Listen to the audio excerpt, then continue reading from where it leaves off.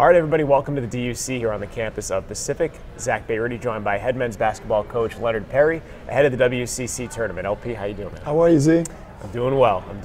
And the Tigers head to the tournament. Actually, from the time we're recording this tomorrow, you travel down, have a couple of days in Vegas, and then the team plays at 8:30 p.m. Pacific time on Thursday at the Orleans Arena. They'll take on Pepperdine, and we'll get into all that in a moment. But first and foremost, 7 wins in league, tied for 5th. That's, I think, 7 more wins than a lot of people thought that you guys might get this year. It was by many standards, as far as the perspective of other people, an overachievement this year. I know you probably wish there were a couple more wins in there, but just in a vacuum, 7 wins in this league in a year where it's wide open, pretty impressive. Yeah, it was outstanding, actually, Zach. 7 wins. It's the 3rd most that we've had in the WCC, period. So we're tied there for the 3rd most wins since we've been in this conference, which is really huge for us. We had a lot of firsts this year.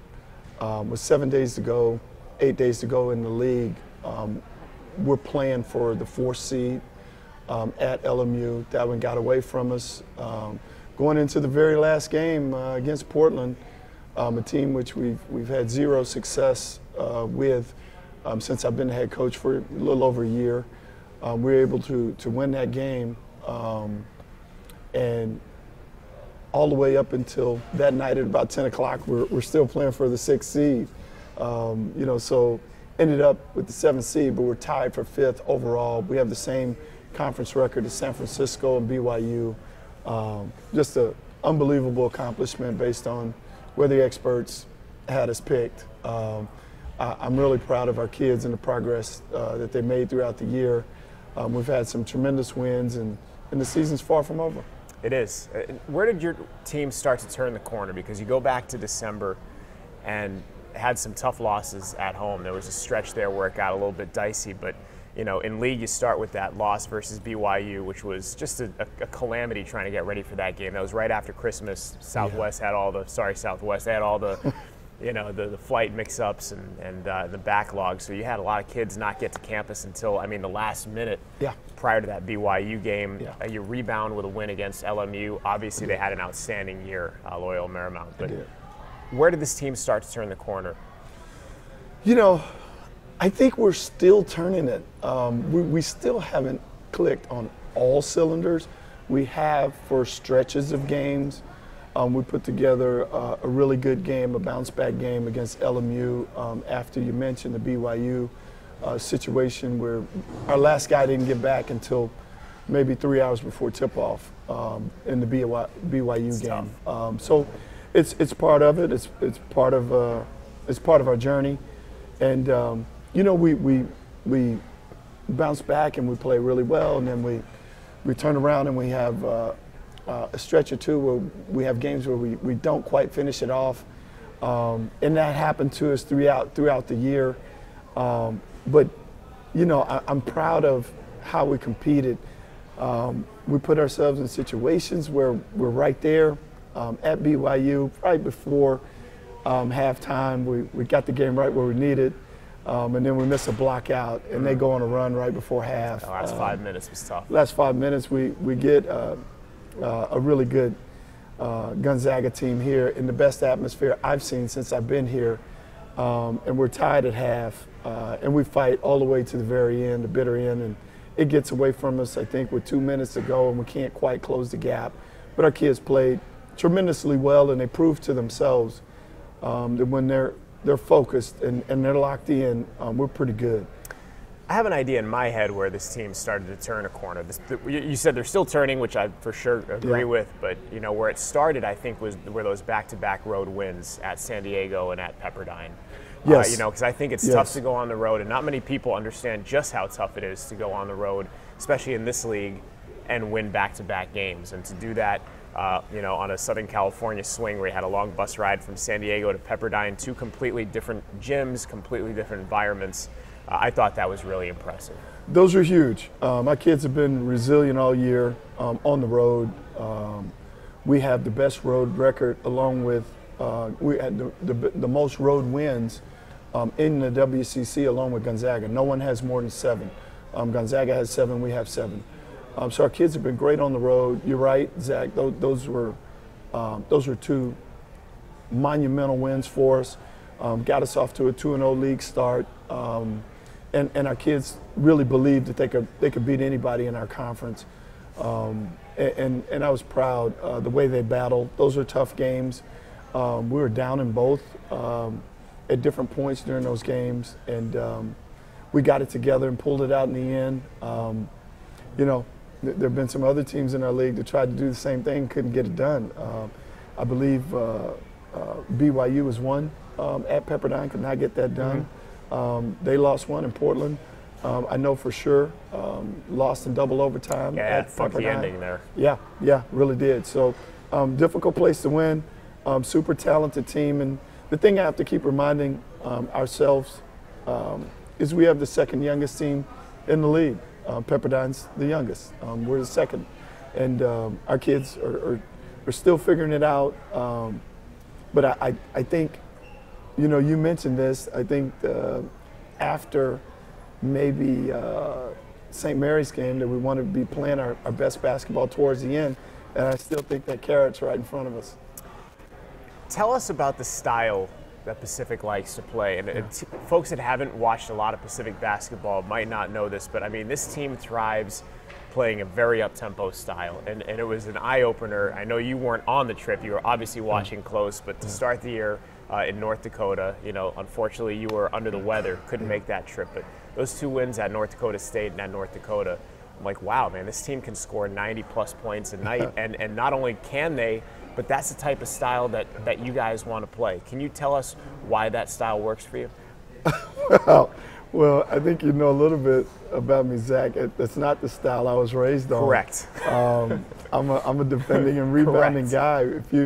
If you'd have told me we were going to have a program where we're 4th in scoring in the WCC and Gonzaga's in the top tier in the country, top 2 or 3 teams in scoring, and we're 4th, I'd have said, I'm not sure.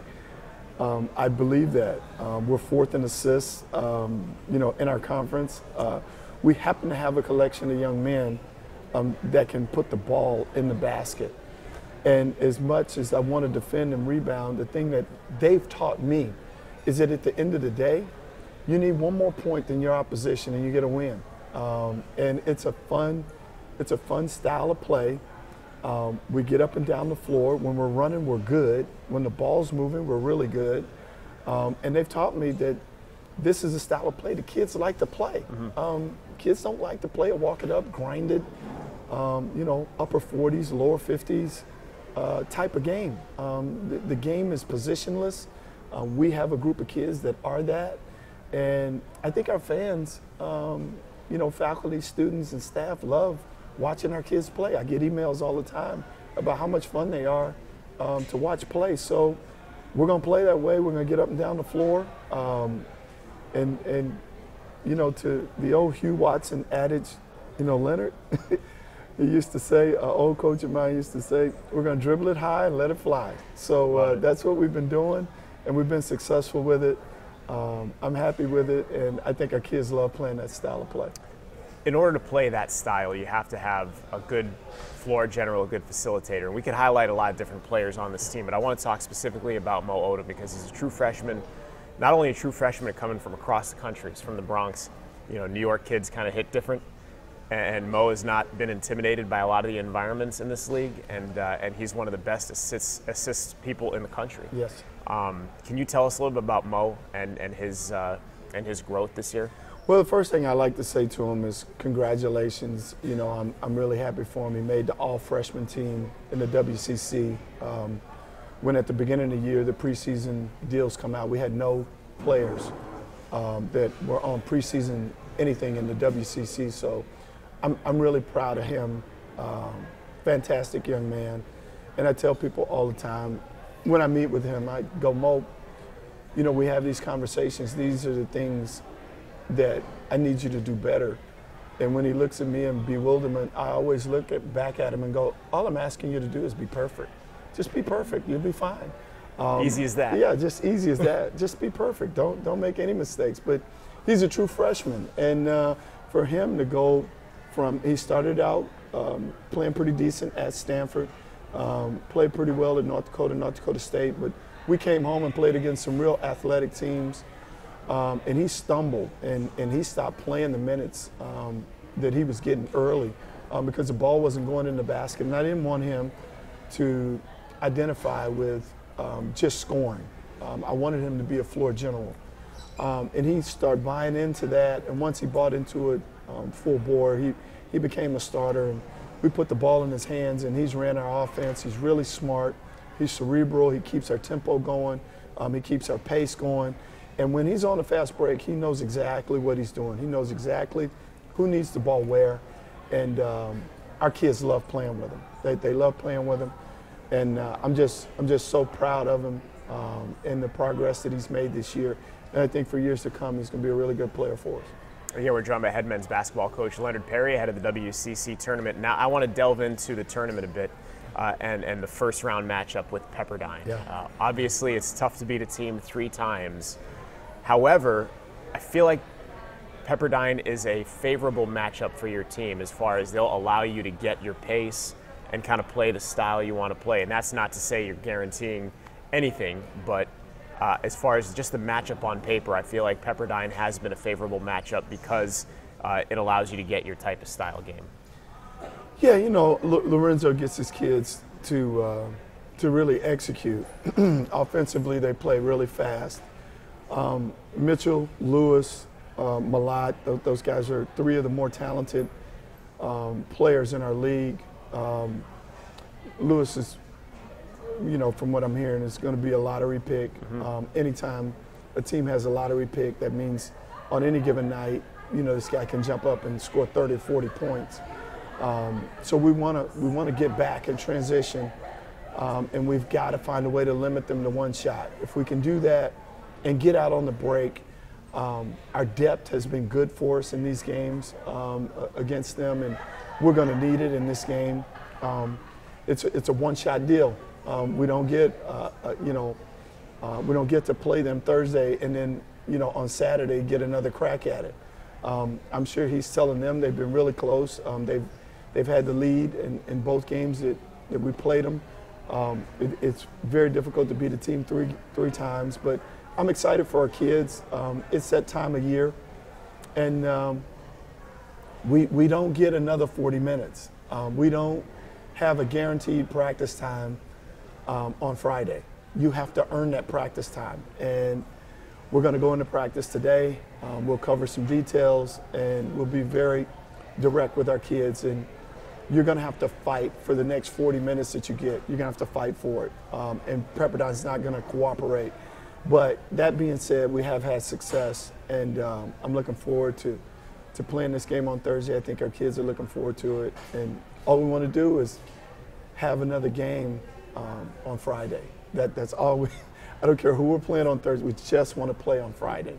I think it speaks to the depth of the league. You have a team you're playing, finished 10th in Pepperdine, and that team has an NBA lottery pick potentially. You know, and I think I think therein, you know, it tells people a lot about the WCC and even the teams that are quote unquote at the bottom. They got dudes, man. They got dudes. They have very, very good players. San Diego has a guy got over 1,000 points, over 1,000 rebounds. You know, everybody has really good players. St. Mary's is playing with a first-round draft pick. Gonzaga's always got first-round draft picks. You know, BYU's talented. San Francisco's got 2,000-point scores. I think 3, but 2,000-point scores for sure. And then Santa Clara's got another first-round draft pick. Pajemski. Yeah, he's going to play in the NBA. So the goal is for us to keep improving, and you know, get our guys to develop in the right way, and then we're going to have a draft pick here soon if we keep doing what we're doing. Lastly, LP, I know to win that game on Thursday, you probably want to see your guys score at a high clip, but what else has to happen to get that win on Thursday? We've got it, Zach. We've got to get back in transition. We've got to get back in transition. We've got to stay in front of Lewis, and we can't let Mitchell, and most importantly, Porter's been playing fantastic. He can't have 25 and 12 rebounds.